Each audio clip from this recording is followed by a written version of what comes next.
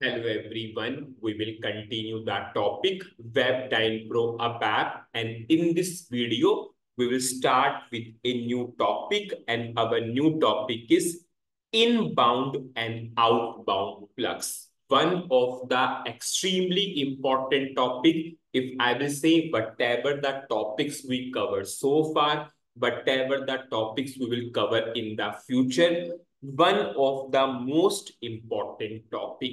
If you are appearing for the interview on Webden Pro ABAP, guaranteed this question will be from the interviewer.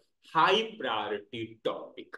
So what is inbound and outbound plugs? If I will go for one-liner definition, the purpose of inbound and outbound plug is to navigate between the views. If I want to go from one view to another view, I will always take the help of inbound and outbound plug. Just simply compare it to module pool programming. In the module pool programming, you are designing the screens. How you are going from one screen to another screen. At that time, you are doing the navigation between the screens. Now, same to same. In Webden Pro ABAP, rather than screen, we have the view. We have to go from one view to another view. Because in module pool, you are designing the layout on the screens. Here we are designing the layout on the view. So if I want to navigate between the views, I can navigate with the help of inbound and outbound plugs. We will understand this in the system.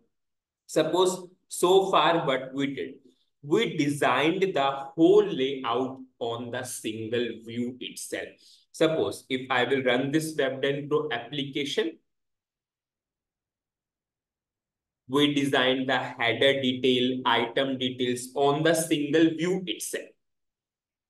Suppose if I will log in, okay, it is already logged in. Suppose if I will put sales document number, your header data and item data is on the single view. We took a single view and on the single view, we designed the whole layout. Now what customer is saying, on this first screen or first view, I only want the header data. Whenever I will click onto a button, there must be a button. Whenever I will click onto a button, it should go to the item data.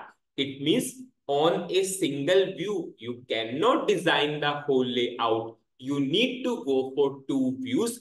And yes, you need to do the navigation that you should go from one view to the another view. Then in that case, we will simply take the help of inbound and outbound plug. And this is real project examples. Customer never ask whole layout on the single view or single screen, because in module pool, rather than screen, in the module pool, we are using the word screen, and in the Webden Pro ABAP, we are using the word view.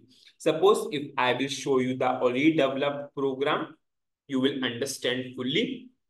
You can see in this Webden Pro component, we have two views. One view is main and another is main one. If I will run this already developed application, we will develop same to same kind of application. And here we will learn also how to create multiple views, because so far we did only one single view. If I am running this application, you can see, suppose if I will put input, I am going for submit. On this particular view, we have only the header data. Whenever I will click here onto this button, now we have the item data. It is on another view. If I will click onto this header detail, it is again taking me to the first view. Now it is taking me to the second view. If I will show you this particular application, here we have two views. On the first view, we only designed the header, and on the second view, we designed the item. Now, whenever we want to navigate between the views with the help of inbound and outbound plugs, the steps are always the same. So in this video, we will understand the steps. and then we'll start with the practical part. Suppose you have two views. From one view, you want to go to another view, and from another view, you want to again come back to the first view. Then how or what are the various steps we need to follow? What is the first step?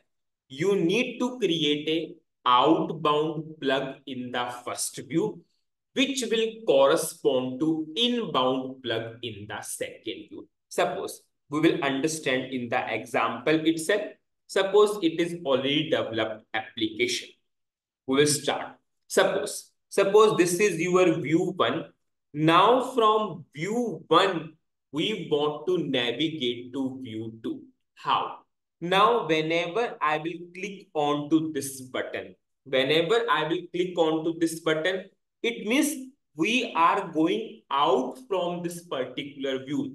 We are leaving this particular view. It means in the view 1, I will go for outbound plug.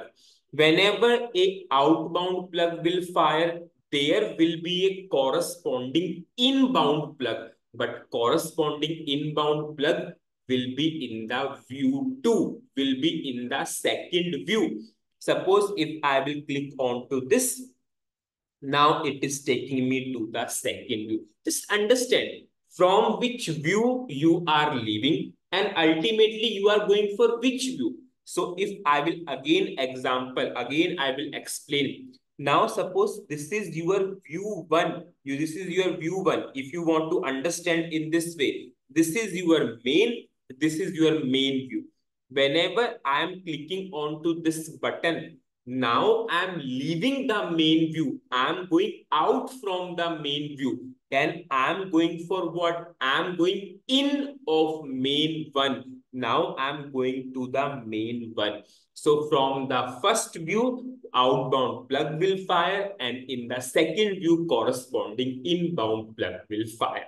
Now whenever I will click here, this is your second view. So whenever we will click here, I am going out from the second view. It means from the second view, outbound plug will fire and there will be a corresponding inbound plug in the first view. It means outbound plug of second view will correspond to inbound plug of the first view.